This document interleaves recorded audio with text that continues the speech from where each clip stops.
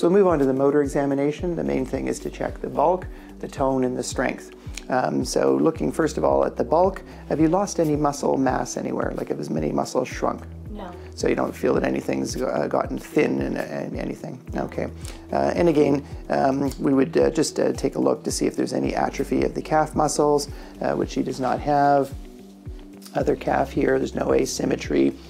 Calves can be enlarged in some of the muscular dystrophies, such as Becker's or limb girdle dystrophy.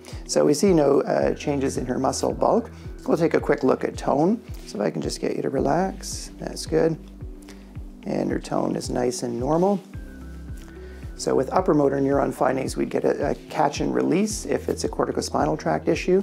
If there's basal ganglia issues, there'll be stiffness in the tone, which we can see in kids who are floppy and hypotonic with muscle disease. We call that hypotonia, which is a form of weakness. Now we're going to take a look at the proximal muscles. If you can hold your arms up, push up. And you're trying hard there, right? Yeah, trying hard. There was no pain involved? No pain at all. Okay, so painless weakness is real weakness. Sometimes if people have a shoulder problem, it'll appear that they're weak, and that's more due to the pain. So there is definitely some weakness there that we can see, Erin. Can you hold your arms like this? Pull your arms up. Okay, all right, and a little bit of weakness there, and push down. Okay, that felt weak too, eh? A little bit, yeah. Good, so it's arm flexion and extension, and she has a little bit of weakness. The weakness is graded from essentially 0 to 5. 0 means there's no contraction at all. 1 is a flicker of contraction. 2 would mean that you can contract the muscle, but you have to eliminate gravity. So for example, she was able to pull up and give me some resistance, but if she was very weak and we put her arm like this, now try and bring your arm in. Good. So if she couldn't bring the arm up like this, but could like this, that would be a grade 2 because I've eliminated gravity in this situation. And then grade 4 is a little subjective. 4 plus means almost full power. 4 means that there's a loss of power. 4 minus means it's just barely giving you some power. So Erin's strength there in the proximal muscles was a grade 4.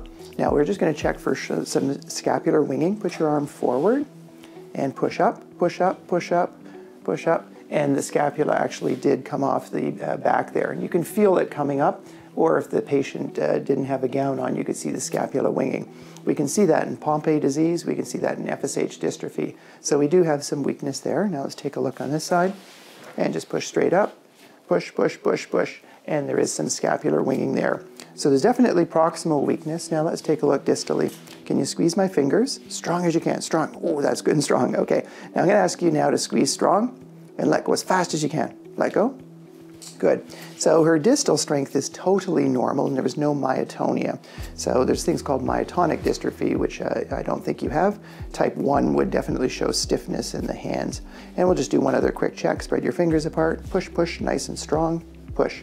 So distal myopathies or neuropathies would show weakness distally. Her strength is normal, but we're seeing some proximal weakness. Now let's turn our attention to the lower extremities and finish the motor exam. Bring your knee up. Can you get up to my hand? Push, push. Okay, all right, let's try it on this side. Bring it up, push, push. So she can just barely get it up. So on this side, she couldn't move through gravity, so that would be a 2. On the left, she could move through gravity, that's a 3. So clearly we have some weakness there. Now try and push your legs apart. Okay, that's nice and strong. That's abduction, taking away. Bringing together is adding it back to the body. Okay, okay, and you okay? Yeah. So she clearly demonstrates some weakness with hip flexion and adduction, but not abduction. And we often see that in different muscle disorders. And now we can take a look at the more distal muscles down here. So if I can get you just to relax, pull the toes up, strong as you can, pull. Good, and that's nice and strong. And this one here, pull.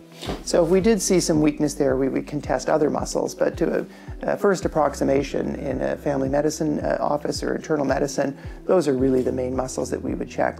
And what we see is definitely some proximal weakness, and we're going to just check a few other things.